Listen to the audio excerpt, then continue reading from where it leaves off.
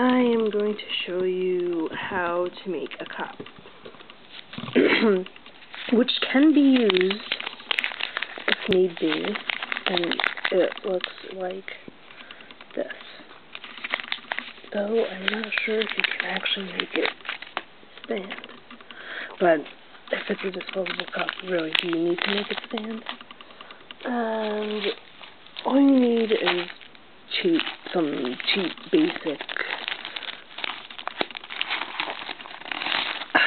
origami paper, nothing fancy. And we start this out like we did the crane I showed you.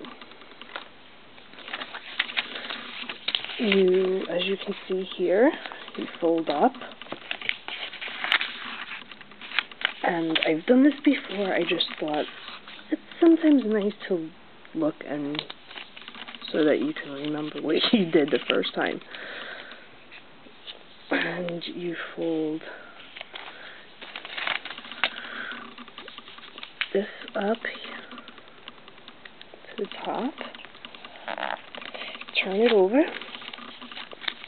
fold it again the same way, and it looks like this. Open the little pocket here and fold one of the flaps into it.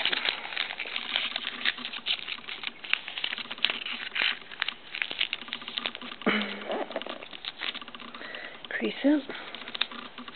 Turn on the other side. There's the flap. Fold it again.